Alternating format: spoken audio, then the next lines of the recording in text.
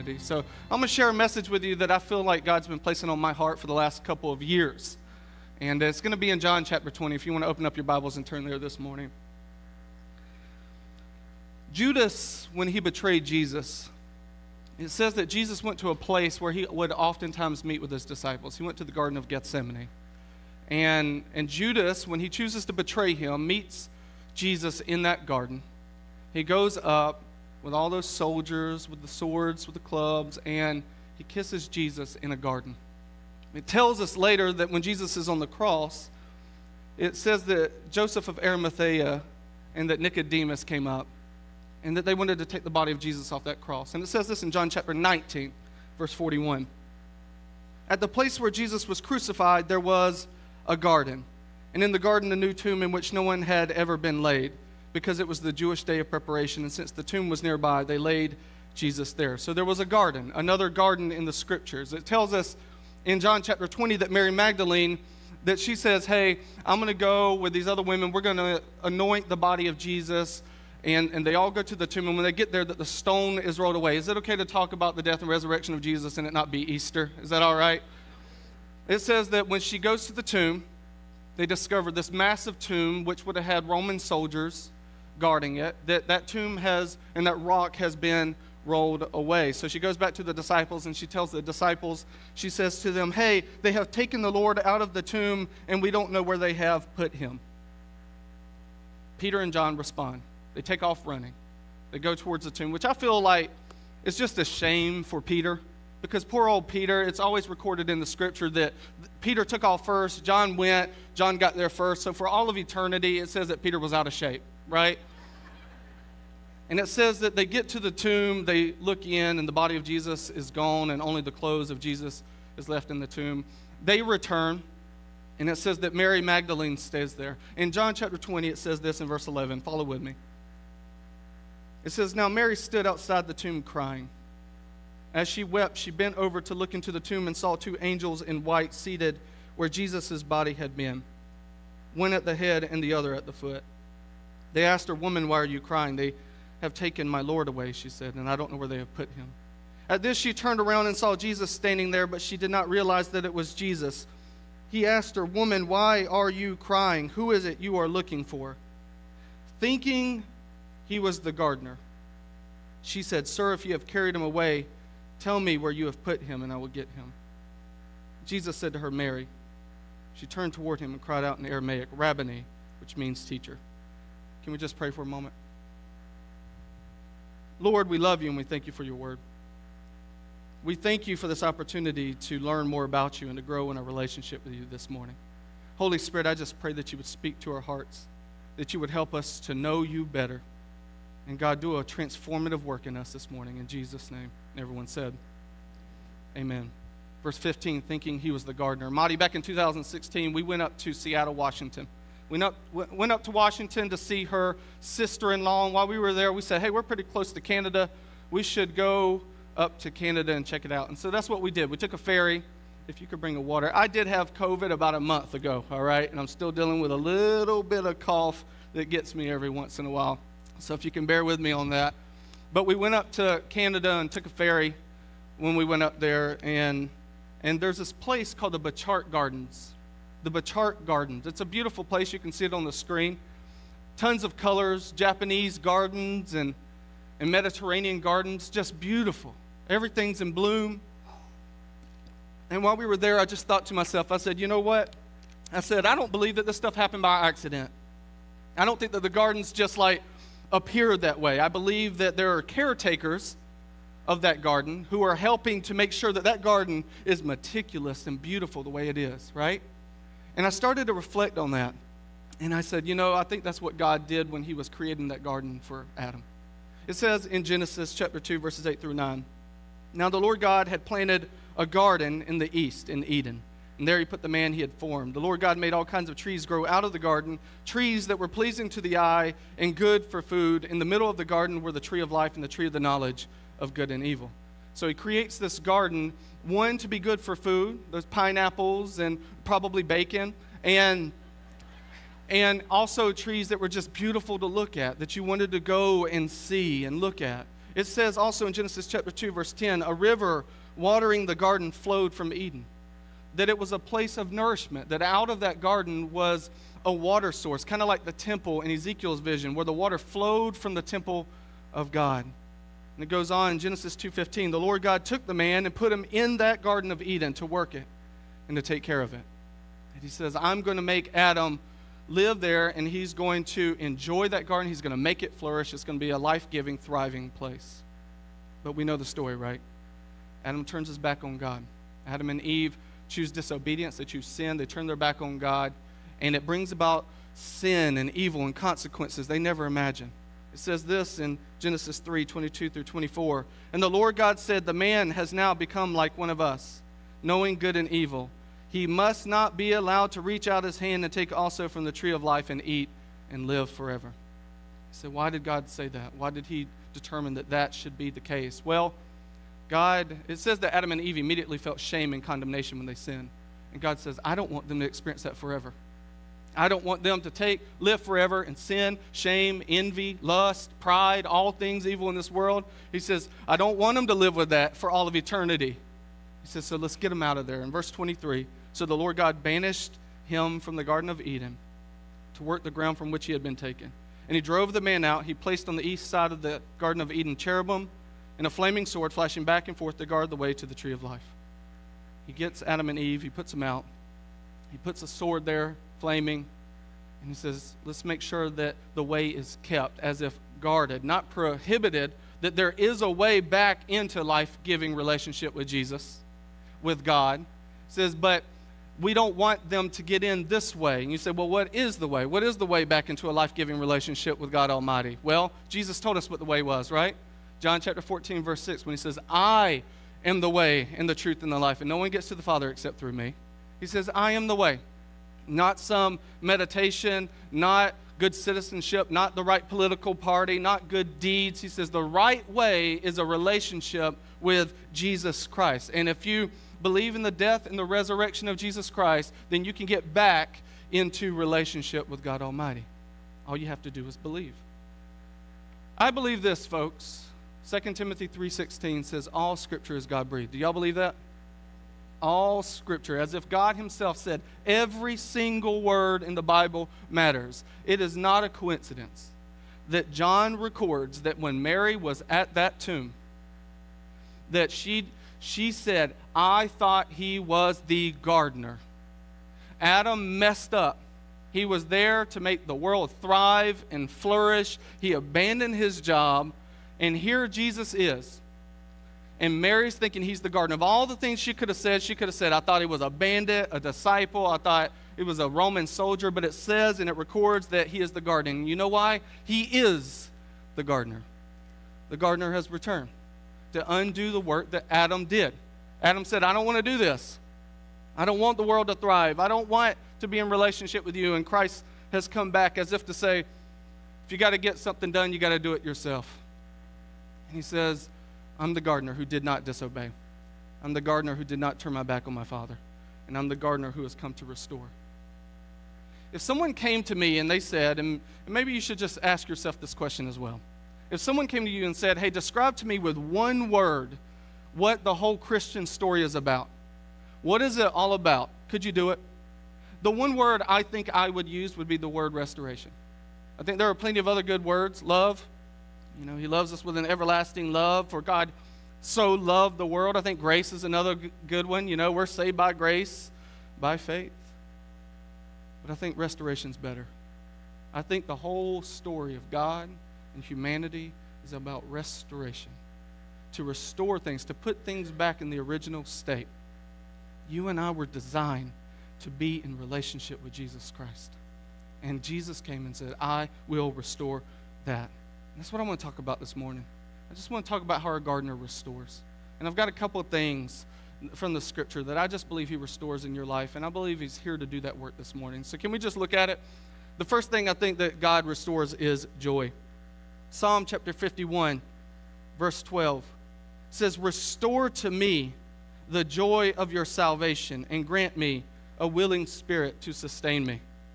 Restore to me, of all things, joy. COVID. I'm tired of it. Y'all tired of COVID? It's annoying. Restore to me joy. Restore to me joy. You know, there are people who need joy. I need joy.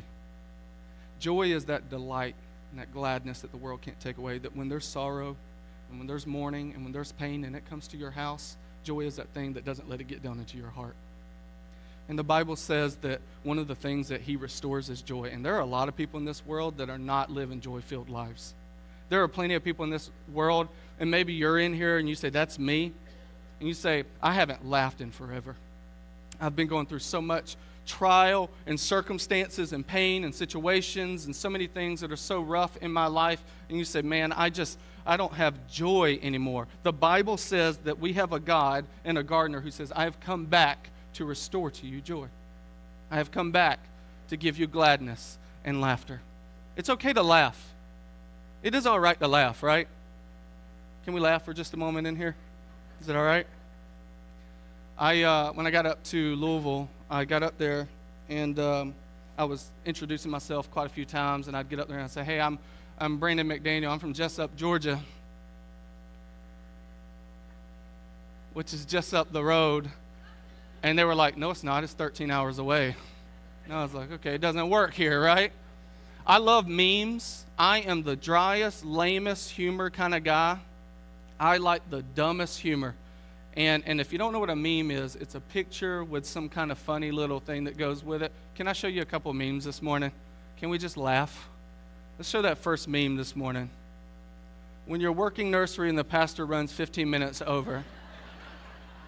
Now, I know Pastor Tony never goes over, but I do. See that next meme? It says, and what do we do when we're sad? Add to cart. No. How many of you get on Amazon and you add to cart? Marty, I love her. I get home, she's like, hey, there were all these things on a deal. I was like, if you spend $500 on things that are a deal, it's not really a deal, is it? Let's see the next one. When you ask your dog what he's chewing and he starts chewing faster. Go ahead. When you realize you only replied mentally and never actually sent the message. I do this all the time. All the time. Next. When the hibachi chef asks you if you can catch a shrimp in your mouth.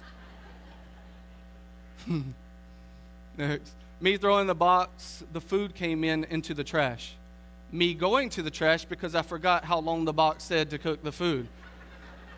I do it all the time with brownies. Brownies in particular. 30 minutes, 32 minutes. Next. Me doing something I'm perfectly capable of and have done before, but someone decides to watch. Disc golf. All the time. Wrote a song called Pain at the Pump, and it goes something like, ah! It's a lot more expensive in Kentucky. Welcome to salsa class. Who's ready to learn how to dance? Me hiding a bag of tortilla chips. I think there's been a misunderstanding. Where in the Bible does it say it's a man's job to wash dishes? Wife, 2 Kings 21:13 says, and I will wipe Jerusalem as a man wipeth a dish, wiping it and turning it upside down. Yeah, I knew I'd get amens from that one. It's okay to laugh. The Bible says there's a time for mourning, but there's also a time for joy. There's a time for laughter. And the Bible says that God restores that. And sometimes I think we get so bogged down that we forget that. And you say, well, why do I need joy? The Bible says that the joy of the Lord is our strength. Does anybody ever need strength in here? I do. When we moved up to Louisville, we moved up a week before coronavirus hit. We get up there. The first decision I had to make was that we weren't going to have church in person for 3 months. We get up there, and there are riots going on in the city, in downtown Louisville. We get up there, and we decide to have an election that year. I needed strength, and I looked to the Lord, and I said, Lord, fill me and restore to me joy. I need joy, and he does that. Maybe you're dealing with a divorce. Maybe you're dealing with pain, whatever. The child won't talk to you, or whatever's going on in your life, that sin that you're struggling with. If you need joy, the Bible says that our gardener restores joy, that he'll give it to you. It's not just that. He also restores to us our ruined places. Ruined places. It says this in Amos chapter 9, verse 14. I will bring my people Israel back from exile. They will rebuild the ruined cities and live in them. They will plant vineyards and drink their wine. They will make gardens and eat their fruit. Ruined places are those places in our lives where we had dreams. Maybe it's a business venture, or we thought this marriage was going to be this way, or a relationship with our children was going to be this way, or the purpose or the self-esteem, and now it looks like it's in rubble and ruin. We see all these images on TV right now, right, of Ukraine, and we see the ruin. It looks like a dystopian society that you would see in movies. We look at it and we go, man, that's going to be tough to rebuild that. But the Bible says that that's something that God does. He takes those ruined places that are beat down, and he says, and I will restore those things in your life, those areas of your life. If you say, man, my faith isn't like what it used to be, he will restore that. He can, and he will, and he desires to restore those areas in your life. If you will just trust him and say, Lord, do this work in me. And when he restores it, he doesn't just restore it and say, oh, but I'm going to leave it all chipped and broken and looking like it's in decay. It says that when he restores, look at it. It says they will plant vineyards and drink their wine. They will make gardens. It looks like a garden. And he makes it flourish.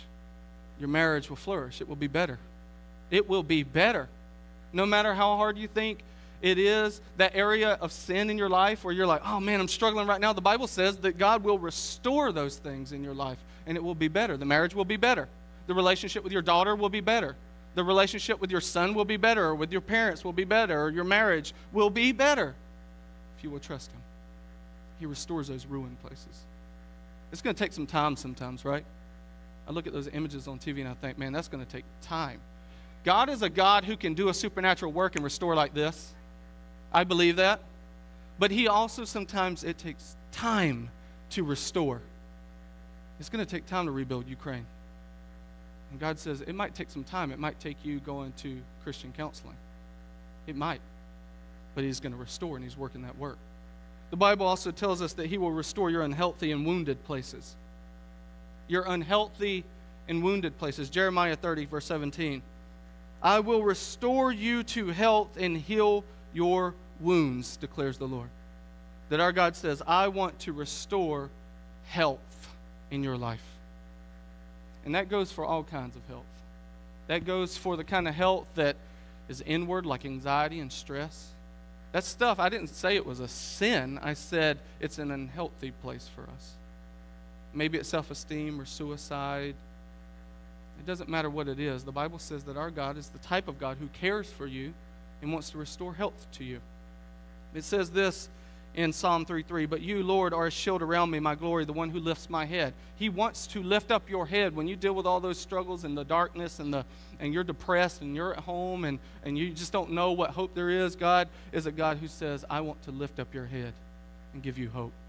The Bible says in Proverbs 16, verse 24, gracious words are a honeycomb, sweet to the soul and healing to the bones. That the words that he speaks into our lives are words to bring us healing and to mend our wounds. And he can do it. Amen? On this side of eternity, he can do it. It says this in Exodus 15:26, for I am the Lord who heals you. Malachi 2:4, but for you who fear my name, the Son of Righteousness shall rise with healing in its wings. You shall go out leaping like calves from the stall. And it says in Isaiah 53:5, but he was pierced for our transgressions. He was crushed for our iniquities. The punishment that brought us peace was on him. And by his wounds, we are healed. And we can be healed. We can be mended in all kinds of ways. We can receive that ointment that comes from him. The Bible says that there's a balm in Gilead that mends those wounds. Some of us, we have scars from pains. And then I was thinking about this. Scars are those things that have healed over time. Some of us in here, we have open wounds. We just were hurt. We were just hurt. The kid just cussed us out.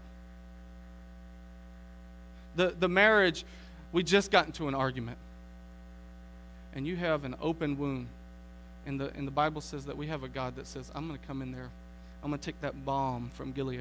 I'm going to take it and I'm going to spread that ointment over you. And I'm going to heal you. I'm going to mend you. And you're going to be strong in that area again. But that takes healing. That takes time sometimes too. Those open wounds, when you put alcohol on it, it hurts. It hurts. It stings, but it's worth it because you're going to heal. The Bible says that our God restores those kind of things in your life, and he restores one more thing. One more thing. He says, I restore what's been taken from you. The Bible says this in Joel chapter 2, verse 25. I will repay you for the years the locusts have eaten, the great locust and the young locust, the other locust and the locust swarm. I somewhat feel like they just kind of got lazy there, and they were just like locust, the other locust, and somebody's locust. And the locusts in ancient Israel, this is how I preach at my church, all right? I'm very much myself, and I ramble on sometimes, but I do think that it would be a devastating thing if locusts came into an agricultural society and just destroyed the crops. He says, and I'm going to restore those things. I'll restore it. Because the Bible says that we fight a spiritual battle, right? That we are in spiritual warfare. Ephesians talks about it. That there's not everything's flesh and blood. That there's an enemy at work against our soul to defeat us. And he bombards us and he steals from us. Steals purpose, steals faith, steals joy, steals so many things. And the Bible says that our God is a God who restores. Job chapter 42, verse 10. The Lord restored the fortunes of Job and gave him twice as much as he had. Twice as much. He didn't just give him enough. He says, I'm going to give you overflowing vats, more than enough. Your character is going to be better than before. That area of sin that the enemy was constantly bombarding you with, that's going to be a place where you have victory. And not only that, you're going to minister in that very area, because that's the kind of restoration our Lord does. About a year and a half ago, Marty had her identity stolen. And it took time for restitution. It may take time for restoration, but he will restore because he's the gardener. I like what it says in 1 Corinthians chapter 2, verse 9. Eye has not seen, nor ear heard, nor have entered into the heart of man the things which God has prepared for those who love him. That's a very fancy verse to say you have no idea what kind of restoration work God wants to do in your life. You just can't even imagine it. You don't know to what level you will experience restoration. Because, folks, the story of God is the story of restoration. That's what he does. That's what he does. He's a restoring God. And you say, not for me, not for my life.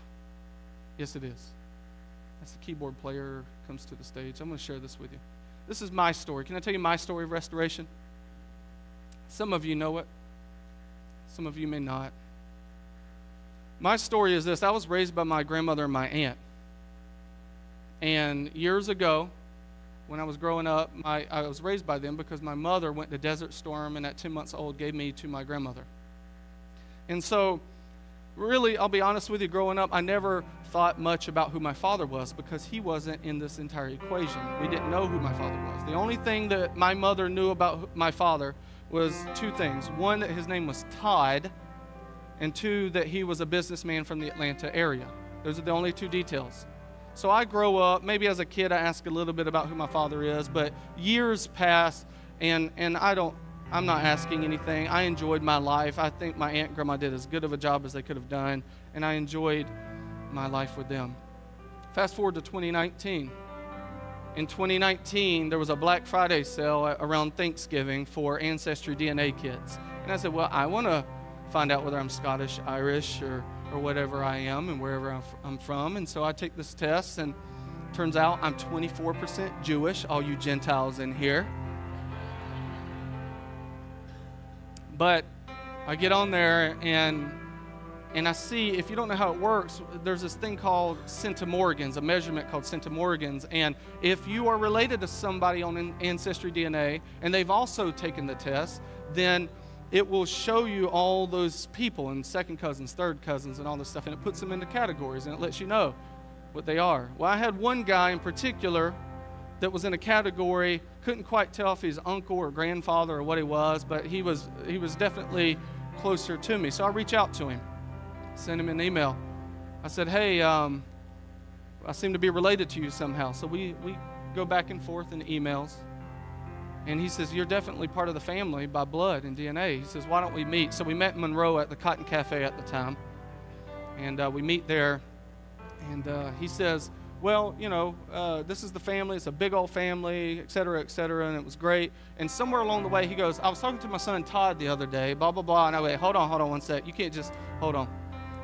I said, let me give you this. I've got 2 details. He's a businessman from the Atlanta area, and his first name's Todd. He goes, okay.